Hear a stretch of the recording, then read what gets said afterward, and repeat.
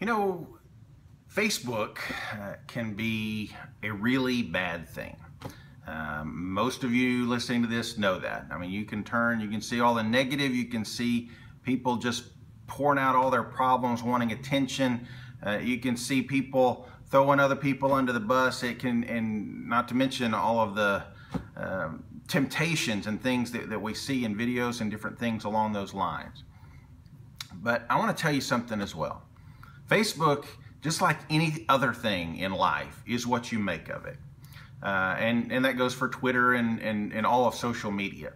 It's what you make out of it. If you choose to speak life, if you choose to put life in front of you and show it for others to see, it becomes a tool for God to use. The Lord told me years ago, don't get caught up in the negativity, but use Facebook in particular as a tool for ministry. One of the ways that he did that was a very simple thing that he told me to do. He said, Curtis, I want you to ask one question every so often. I used to do it more than I do now. I've been busy lately, but I need to get back to it. But that one question has been so powerful. The Lord's used it in ways that I never could have dreamed of. And that question is, how can I pray for you today?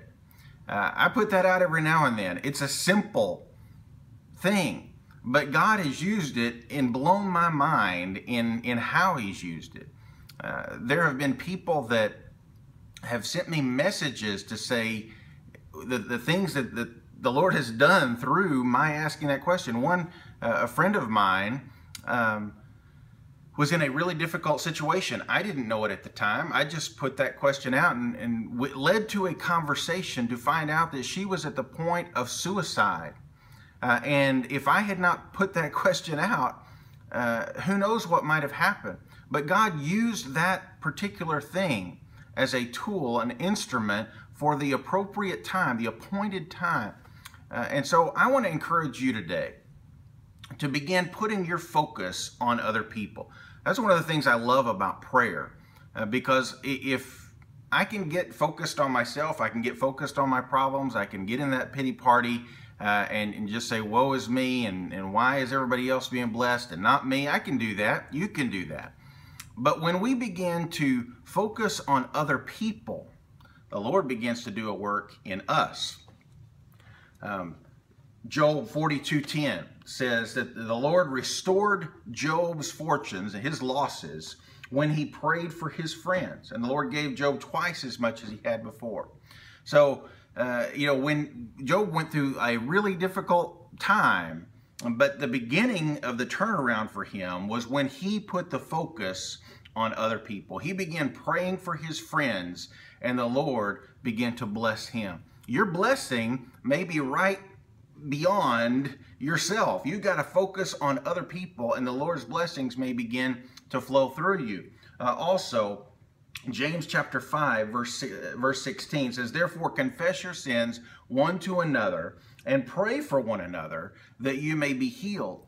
So our healing, physical and emotional, can come through praying for others. When we take the focus off of us, it's dying to ourselves and putting the focus on others. So here's my challenge for you today.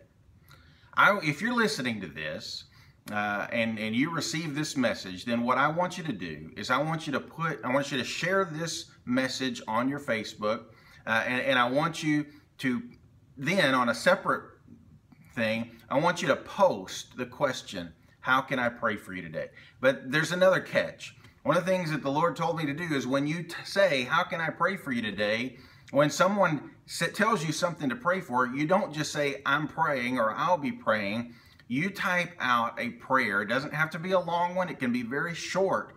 Whether it's in a private message or whether it's in a public comment, you type out a prayer for them to let them know that you did do that. Because sometimes we have great intentions, but we fall short. So that's my challenge for you today. And I'm going to do the same. I'm going to say, how can I pray for you today? If you need prayer, send me a message and let me know. God is on the throne. Jesus is coming back soon. It's time to get our focus off of ourselves and into the kingdom and upon others. It's going to be an awesome day, and I'm excited to hear the good reports that are coming. Have a good one.